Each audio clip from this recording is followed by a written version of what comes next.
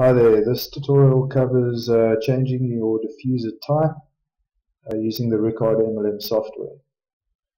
You'll see I've already connected to my installation.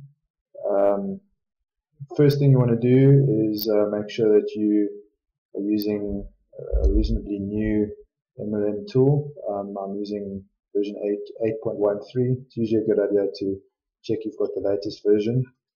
And you can get the latest version at track.lhar.co.za/downloads. The file type you're looking for is a setup 64 or setup 32, the version number. Once you've got the latest version, you can also download the update. In this case, it's version U3 or update 3. And then you'll have the latest version. Okay, so changing the diffuser type, I'm going to change this diffuser type to a VLN. You want to change the diffuser controller software, so you click on that and you go to File, Set Diffuser Type. Now you'll see in some cases most people will have the type option grayed out, so you need to activate that. You activate that by pressing the keys Control, Alt, Shift and the number 8.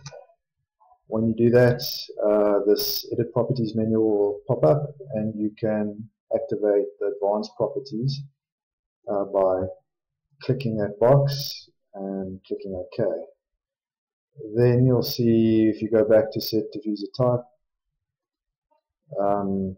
it will allow you to do it. It just warns you that you should be qualified. You'll be qualified after this video, so click yes. And then choose your diffuser type. If you're uncertain which type to choose, call a Rickard representative who will guide you which one to choose. In this case, I'm going to choose VLN double slot B, which refers to the version of, or the direction of the pattern controller, and then just click the diffuser size. In this case, I'm going to call it say it's a 1200, and then you update. If you minimize the diffuser, you'll see it will have changed to VLN, and all the settings have changed, and the diffuser will work correctly for that diffuser type. That's it. I hope you come right. Otherwise, please give us a call. Cheers.